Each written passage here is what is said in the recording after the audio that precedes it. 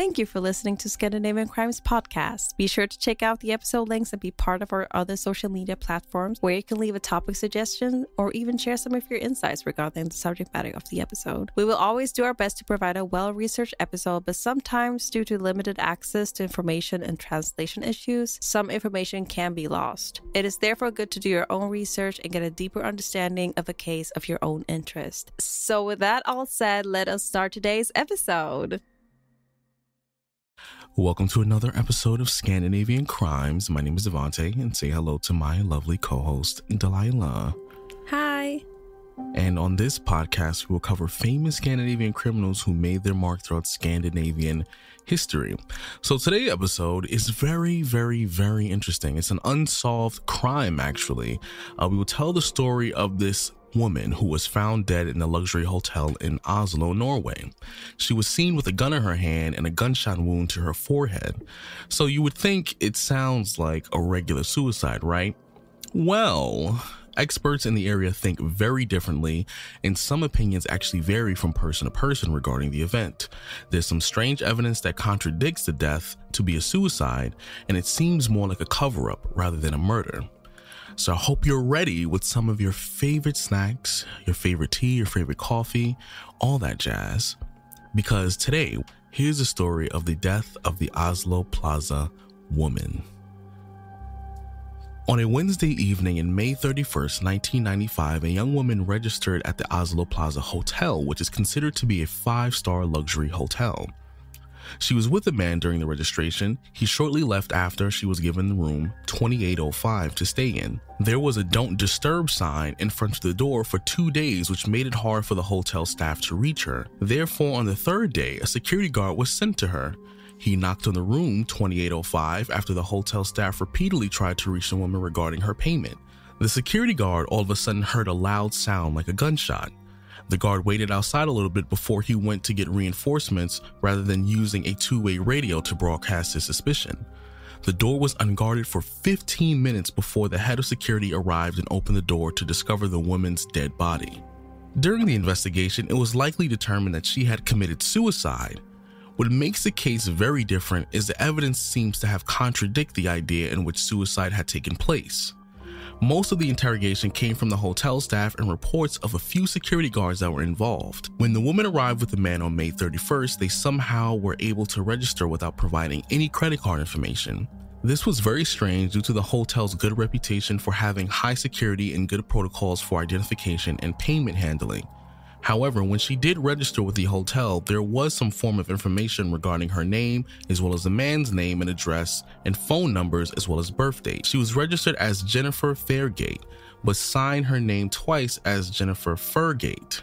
The man, however, was registered as Louis Fairgate, who shortly left after Jennifer received her room, never to be seen again. We will use her registered name Jennifer throughout the story so that way it's just a little bit easier to follow.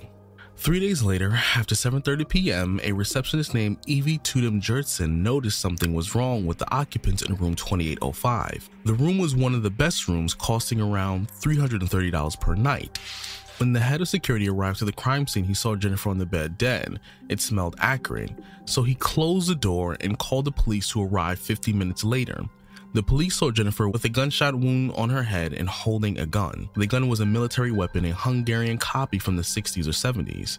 There was no trace of anybody being in the room, nor that she struggled before her death. She was wearing a beautiful black dress and heels. Throughout her stay, there were few entries she made to the room, and there was no entry during her time of death. This made the police suspect her cause of death to be suicide, but with further investigation, the police found evidence that did not make sense to the idea of suicide. They could not find any identification of Jennifer, no wallet, no passport, no cosmetics, or even toiletries. Only top-wear clothes were found and no bottom wear, nor any labels on the clothes. They also found a briefcase with only cartridges of 25 rounds. Witnesses and hotel staff had other contradicting information. The cleaning staff arrived in an empty room on Thursday from 1 p.m. to 8:50 a.m. This means she was not in the hotel room for 20 hours. The hotel had security cameras, but the police didn't seem to have searched the footage according to the documents. An autopsy revealed that Jennifer had undigested food in her body. It was the same food that she ordered from room service 24 hours before her death on Friday, June 2nd at 8:06 p.m. On the next day, forensics unit noted that half of the meal had been eaten. A newspaper was found in the room as well, with the number 2816 written on it. Back then, the hotel didn't have a guest list, so it was unclear who stayed in that room 2816. There seems to have been a Belgian man who stayed in the room across Jennifer shortly before her death. Upon being questioned about Jennifer, the man claims that he was informed about her death during his checkout on the morning of Saturday, June 3rd. The only problem with that statement is Jennifer died on the evening of June 3rd. The only identification they had of Jennifer was from her registration card, which stated that she was from Belgium. Her death was reported to Interpol Belgium, but they replied that Jennifer does not exist in their registry. The police used Jennifer's fingerprints from the crime scene to search throughout Interpol, but nothing was found. For the next couple weeks, it was considered a homicide investigation. However, because there was no new lead information to support this initial theory, suicide ended up being the cause of death. There was no missing persons report made for Jennifer, which made it even harder for the police to identify. Many publications of her in different countries in an effort to find her family and inform them of her death. The body was saved for a whole year until they decided to bury her with no name on June 26, 1996. They also discarded all the documents and evidence of the case. In the Netflix show Unsolved Mysteries, Lars Christensen Wegner made a trip to Belgium, Verlaine, the town that Jennifer listed on her Oslo Plaza Hotel registration. This was in an effort to find any clues or signs to identify Jennifer 24 years later. He acknowledged that Jennifer probably wasn't from the area, but she seemed to have had enough knowledge to pass off as a resident. His theory was that the information on the registration card could have come from some sort of importance in Jennifer's life. Even though the phone number and address were very similar to that area, her address does not exist in that neighborhood. Nobody seemed to recognize who she was either. In the present, all that's known about Oslo Plaza woman, aka Jennifer, she was presumably 24 years old at the time of her death, and she was most likely from East Germany. Experts in the field have many theories on what happened to Jennifer and who she truly was. By analyzing the evidence, experts think it is clear that this was not a suicide, but something far more sinister. A retired crime scene investigator describes the gun as an assault weapon and states that it could have been most likely dropped from her hand due to the hard recoil, especially with Jennifer's weak hand grip. She held the gun with her thumb on the trigger and the fingers on the other side of the handle, which would guarantee her losing the grip after one shot. Usually in most suicide, one holds the gun with both hands, which would give some sort of blood stains on the hands and clothes and the gun's barrel after the shot. However, Jennifer didn't have any blood on her anywhere else on the crime scene, only on her wound. This serves as further evidence the body had been staged. Norwegian intelligence operative Ola Kardager believes that Jennifer was a secret agent. The Plaza Hotel was a modern 5-star hotel where millionaires, international stars, and politicians stayed. The Plaza Hotel had a lot of political meetings, so it's not impossible she could have been on a mission involving that. One of the biggest mysteries during the investigation was her getting into the hotel and the country without any form of identification. It should have not been possible due to the hotel's high security and standards. Another weird thing is her weapon. The gun was a military weapon, which is common within the intelligence organization. Jennifer's fingerprints were not found on the gun, which strengthens the theory that someone killed her and wiped the gun. The art to manipulate a crime scene for it to look like a suicide is a typical professional operation. Overall, it seems like a good carried out intelligence operation where she got executed. Usually the government quietly notifies the death of the secret agents to their families. They will then be provided for the rest of their lives as long as they are silent, which might be why nobody has reached out about her being missing. Another theory is that the 20-hour gap might imply that she could be affiliated with drugs or prostitution and that she got eliminated by an underground organization. It would also explain her not having any ties to a family. A theory by murder experts is that 2 gunshots were shot. The first shot was made during the night on June 2nd, and the second shot was a warning shot meant to alarm the security guard. It is assumed that the suspect left the room during the 15 minutes the security guard was absent. If the deceased was some type of secret agent, then the suspect could have been an assassin who killed her on June 2nd and stayed in a room through June 3rd to cover up the crime scene. The hotel employees and the security guard did notice that acrid smell, which implies the body wasn't fresh and could have also been from the cleanup. It is possible that Jennifer did indeed die on Friday, June 2nd, after partially eating her room service meal, which was seen in her autopsy. He claims that he was informed about the murder before it happened. What seems strange is that nothing seemed to be further investigated of the man, even though they found a newspaper in Jennifer's room marked with the same number of the Belgian man's room, number 2816. So as trippy and as crazy as that story is, that is pretty much the story of the Oslo Plaza woman.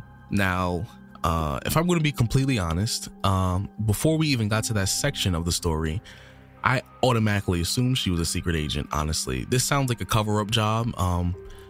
Most people think that stuff does not happen. Espionage and CIA and CIA is, obviously Central Intelligence Agency for the US, but every country has their own version of it. What was it? I think UK, what, MI6, MI5, whatever you call it. I'm like, that happens. Stuff like that happens for real. They're not just movies. They're not cool and flashy like they make them seem in the movies, but that stuff really happens internationally.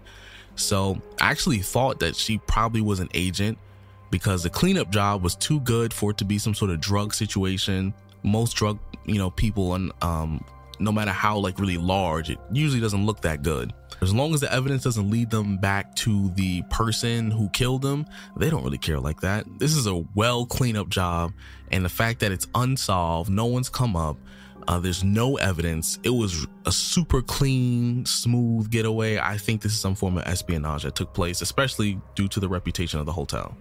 I kind of have the theory, first when I heard about this story, I was like, this is suicide. And that was just only the summary. And then when all the details kind of unfolded, I was like, this kind of sounds like she is not really, I wouldn't say trained in a way, but I would say that the one who might have murdered her could have been associated with some type of intelligence organization. The reason I say that is because she kind of spelled her name wrong in the beginning. She also, even though she was absent most of the time of the whole, her whole visit, and she rarely entered the room, she kind of were gone a lot. And in my brain, I'm like, maybe she had some type of association with prostitution, because there was no kind of info that somebody entered the room during her time of the death, but that someone entered before that, hours before, on Friday. And to me, that could be she invited somebody in as a client or something. So that's why I feel she probably got executed by someone who is maybe an agent or somebody who can clean up and do all that. Or maybe, and then she kind of is part of some type of prostitution or human trafficking or something. Because to me, that would make more sense than her being a secret agent. However, the what's his name? The Keldener, I think his name was, the detective, or the one who assumed that it was a secret intelligent operation.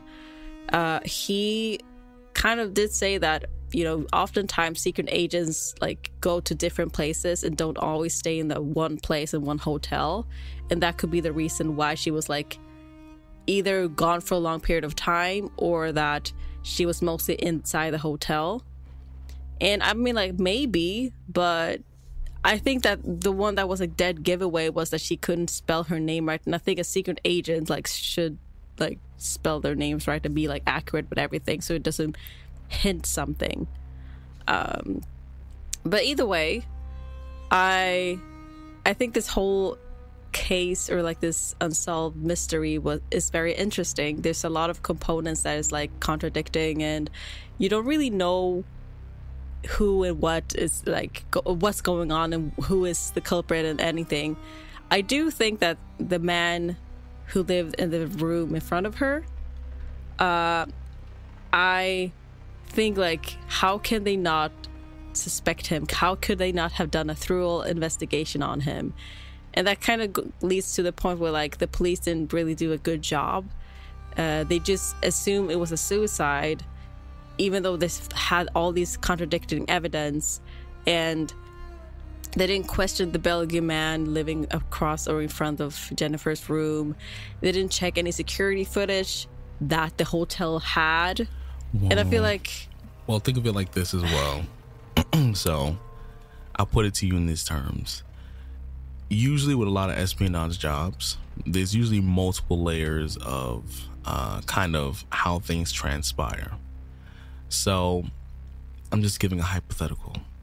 So let's say, which some people believe in the story, obviously, let's say it is an espionage kind of situation. It's not just the spy or the person who got killed in a room or even the Belgian guy. I think he probably was definitely in on it to some level. Whether he was, definitely. He could have been another agent or something. But let's say, it's an espionage thing. It's not just the agent in the room. They also, I'm pretty sure they kind of scoped out the hotel. They might have someone working internally as an employee who probably started working there too. Months in advance, knowing that they had to be there for that specific day. I'm pretty sure during the investigation, a lot of the higher ups were giving direction on not to investigate certain things, or certain things were thrown out as evidence, maybe being inadmissible. There's usually multiple layers to this because of how complex and how crazy some of these missions can get for government related reasons. Yeah, like, because I'm like, there's no way she was a prostitute or anything like that. Because like, how is there no? She could have been. How there's no record? There's no record of her through like illegal, like what's it called, smuggling? Not smuggling, but like how they transport people illegally. But also, her fingerprints never registered to anywhere. I mean, even back in the 90s, as well. Even back in the 90s when you were born, your fingerprints are taken the day you're born. There's records of you. I honestly don't know actually how it was back in the day in Norway or in Sweden for that matter as well when it comes to like fingerprints and such. But I just thought that they did that because of like records. I think they only did it for like criminals because they didn't find any fingerprints anywhere when they searched. Yeah, when you're like even a baby, like your fingerprints don't change your entire life. Your fingerprints stay exactly the same. Yeah, I get that, but like at least they should have found something then. That's my point. The thing is, they sent her fingerprints to Interpol. Interpol exists in like pretty much every developed country, and nothing comes back. Even if you got into a country through illegal means, that means you were stolen from somewhere else where you were supposed to be, which means you would have popped up. So are you saying Interpol also do for like civil citizens and not only criminals? What I'm saying is like Interpol has a registry of basically most people. What I think was going on is that this isn't espionage because her information was wiped. Like there's nothing leading back to her. Not an origin country. People have to make assumptions off of, like I said, no fingerprints, no nothing. That means her records were wiped. That's like redacted information that someone pulled information from somewhere so that way she wouldn't pop up on anyone's radar because it was supposed to be a job that was supposed to take her out. She got killed and they cleaned up the job. No one got caught. It's an unsolved case. And then guess what? Life goes on. This was definitely, this is my opinion, of course, so y'all can think whatever y'all want out there in the world, but I think this was definitely a job that was specifically meant to take her out, and there were multiple levels in which, like basically. Yeah, there was multiple levels in which things happened to make it seem like a suicide, so that way no matter what, it would get closed, it would not get reopened later on in life. There wasn't enough evidence. I'm pretty sure that Belgium dude probably has something to do with it. He's part I'm pretty of sure it. Someone working at the hotel, how her records got wiped. And I think even to some level, maybe the police were told indirectly from their higher ups what they could and couldn't investigate, because it seems like they only investigated very specific things, but not other to specific make it look things. And report it. I think the police was part of it. You know what? I think they kind of had, someone has some relations to the case for it to like just not be investigated properly. I feel like there's like some kind of involvement from the police, or like one person within the police, and then one who was in the hotel staff, one who was on the airport, or however they were able to get to the country, and then the Belgian man who was in like close to her room. So like I feel like there's some kind of team working going on for this to happen. I just find it strange that, you know, she spelled her name wrong. That's the only thing that makes me like doubt her in that way. But everything else just, you know, makes sense to me. Honestly, I think even the name thing makes sense. I don't think maybe she herself was a spy. You know, the cleanup, everything, like everything just makes sense. Like, if you can't find any identification of a person, that's a red flag. Like, that is like, okay, because that's, you know, usually on most suicides, you find the identification of that person, and also the labels from the clothes being wiped away. No, because like nothing. It's like, and also that she had a dress looking like she was on her way out to go somewhere.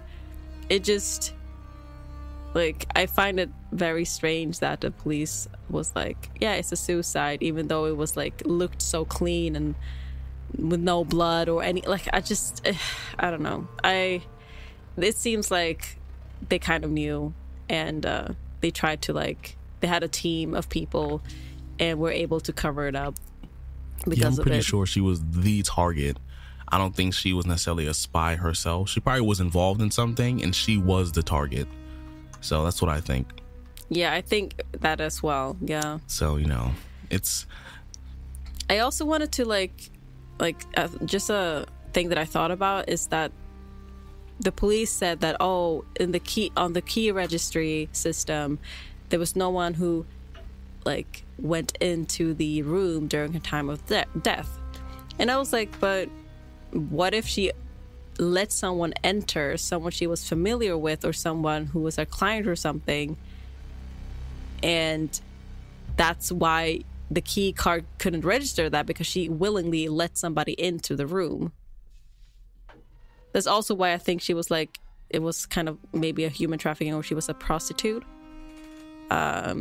And I think that, you know, people should have that in mind, that the key register only registers someone get in with a card, not if someone lets somebody in or anything like that. So the theory of her dying the night before, like on Friday, would also make sense in that case, is what I believe. But just some like general information about, maybe you guys are thinking, why didn't they do any DNA testing? Like, it was, you know, around the 90s. And back then in Norway, at that time, you know, that technique, the DNA testing technique, wasn't really that common. And they did actually try to take some DNA and use today's technology to kind of identify Jennifer. And they were able to just find out that she was like of European heritage, and that was it. There was like no matching DNA profile with her anywhere, and they couldn't identify her even with DNA testing. If only they were able to like use this technique back then, before they burned all the evidence, maybe they could have had an easier time identifying her. Or, you know, maybe if they actually went to like Belgium, for example, because it seemed like she had some relation with that village, for example, instead of visiting it 24 years later, maybe they could have done that earlier to find some clues, you know, when every evidence and everything is fresh. But unfortunately, you know, with time, evidence also kind of fade away, and you lose connections and stuff. Well, I will say this as well, is even with DNA evidence, if you have some sort of family member that's related to you, they would be able to find them. So the fact that even after they DNA tested years later, the fact that nothing popped up, that means her records were deleted. Someone got rid of her completely. She doesn't exist. officially. Yeah, that's what I'm saying. Like, because it's years later. But even if they would have even maybe then, that wouldn't even be the situation. Let's say it was me and you for, obviously, God forbid we live a very long life.